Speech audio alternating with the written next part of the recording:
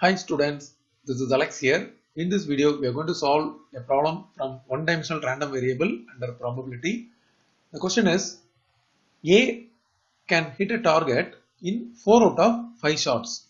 It means the probability of A, which is written as P of A, 4 out of 5.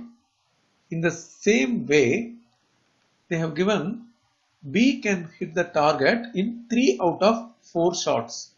It means P of B is written as 3 by 4.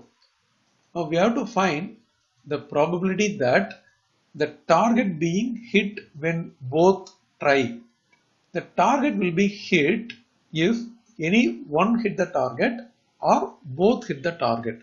So let's write P of the target being hit when both try equal to, suppose if A hit the target and B does not hit the target, that is P of A into P of B dash.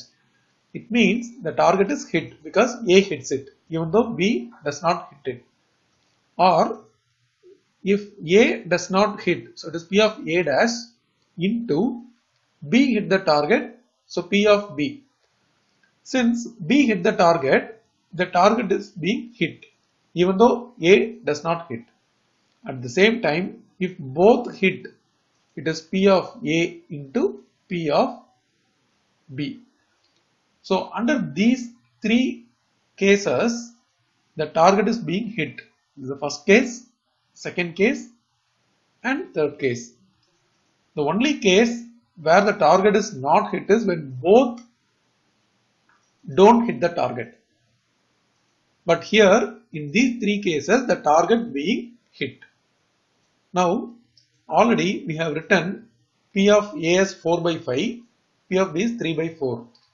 When I want P of A dash, it is 1 minus P of A.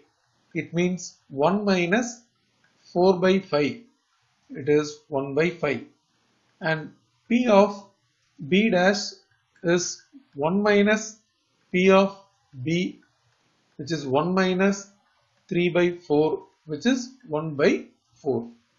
Now coming to the substitution, P of A, which is 4 by 5 into P of B dash, which is 1 by 4, plus P of A dash, which is 1 by 5 into P of B, which is 3 by 4, and P of A, which is 4 by 5 into P of B, which is 3 by 4. And all the terms denominator is 5 into 4, which is 20. The first term 4 into 1 is 4, 1 into 3 is 3, 4 into 3 is 12. So totally by adding this we get 19 by 20. Now coming to the second part of the question, the target being hit by exactly one person. So target being hit by exactly one person, it covers P of the target being hit by exactly one person equal to A hits the target, at the same time B does not hit the target. This is one case. Or when A does not hit the target but B hit the target. So these are the two cases where exactly one of them hitting the target. Here A hits but B does not hit. Here B hits but A does not hit.